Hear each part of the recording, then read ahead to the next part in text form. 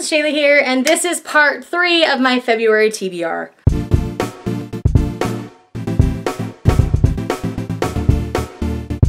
So this is everything else I'm going to be reading in the month of February. If you have not checked out my previous 2 TBRs, they will be linked down below.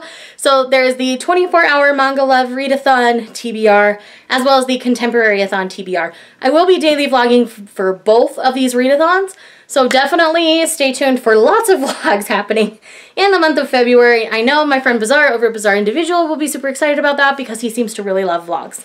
So let's go ahead and dig right into everything else that I'm planning on reading in that month, and this does not include any of my releases on my radar books because those, I'm not sure which ones I'll be picking up because I'm gonna go broke if I buy them all. So you'll just have to watch my wrap-ups to see if any of those make it into this list. So because it's February, I do have a decent pile of smutty romance books, and this does not include the ones that I will be picking up, but yes.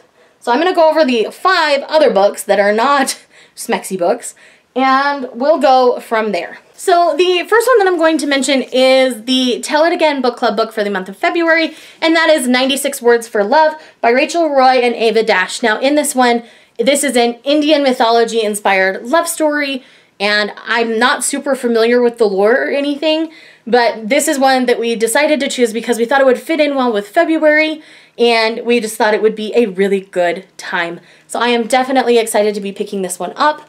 I am so looking forward to digging into this. It just looks like it's going to be a good time. And I will try to leave a link down below so you can get a better description of this book. But yes, I am just really excited that we chose this one. Now, next on this list is Princess of Thorns by Stacey J. I do know that this is a Sleeping Beauty retelling. This is one that's been on my shelf for years, and I keep putting it off and not getting to it. So I'm hoping in the month of February to get to it. If you don't see me reading it, say something to me, because I need to stay accountable to someone. Next is The Bird and the Blade by Megan Bannon. This is one that I did not get to in 2018. It came in one of the Page Habit boxes that I got, so it is annotated. But yes, I've heard decent things about this. This is an Asian-inspired young adult fantasy, so I really want to dig into this. I think it's going to be something that I'll end up enjoying. I just need to sit down and read it. Next, we have a BookTube darling, and it's an older BookTube darling, so if you've been around BookTube a while, you've probably already read this, but I am a slacker, and even though it's been on my shelf for a long time, I keep putting it off. And so I'm not going to. I'm making myself accountable right here, and that is A Man Called Ove by Frederick Bachman. I have not read any Frederick Bachman yet. Yes, I know. I'm awful or something. There's something wrong with me because I haven't read anything, and all of my friends love Frederick Bachman, so I've decided to give this one a try. After this, I'm probably going to dig into something like Baritone, or My Grandmother Told Me to Tell You She's Sorry, or like one of his others. They're all loved, so I will definitely be digging into this as long as I enjoy this first one. The people who recommend it, we tend to have similar taste in books, so I'm pretty sure I'm going to love it. I just need to sit down and read it. And last but not least for the non-smexy books is Throne of Jade by Naomi Novik. I did read His Majesty's Dragon in January. I ended up really enjoying it. So I do plan on continuing on to Throne of Jade, which is book 2 in the TBR series. So yeah, that's that plan. I'm not going to tell you anything because spoilers. All right, on to the smexies. All right, all of these from here on out will be smutty romance novels. And if that's not your thing, I'm really sorry. Go check out one of my other videos where I don't talk about it quite so much like my manga ones. But anyways, so let's dig in. So the first one I've got here is Dragon Soul by Katie McAllister. I have been thoroughly invested in her Dragon World series.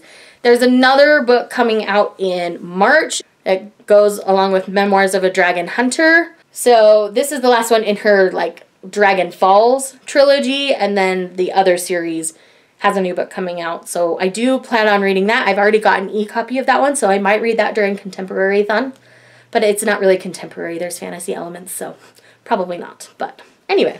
So yes, I'm going to be reading Dragon Soul, which is the 3rd book in that trilogy. It looks like we're going to be getting Sophia's story in this one, so it'll be a good time. I have the next 3 books in the in the Dark Hunter series that I plan on reading. So the first one is going to be Time on Time. And then we've got Styx, which is a nice little brick. And then Son of No One. Those are the next 3 in the Dark Hunter series. I do really love this series, so I'm hoping to get to them in the month of February. It's my excuse to read smexy things, and people don't judge me nearly as harshly as when I read them other times. So yeah, so that's kind of the plan for these. I also like these because I can bring them to work because the covers are so like nondescript that people are just going to think they're a fantasy novel, not paranormal smutty romance. So anyways, yeah. Excited to dig back into the series. Then I've got 3 more that I'm hoping to get to. So I've got A Scot in the Dark, which is book 2 in the Scandal and Scoundrel series. The first one was a Hades and Persephone retelling in this series, so I'm interested to see where this one lands. It's got a Highlander element to it, which I totally get along with. I like my Highlander books lately, so. And then the last 2 are Highlander books. So we've got The Scots Bride and Laird of the Black Isle. These are in the same series by Paula Quinn. These are from, I think they're called the Highlander Heir novels. Yeah, they're the Highlander Heir novels.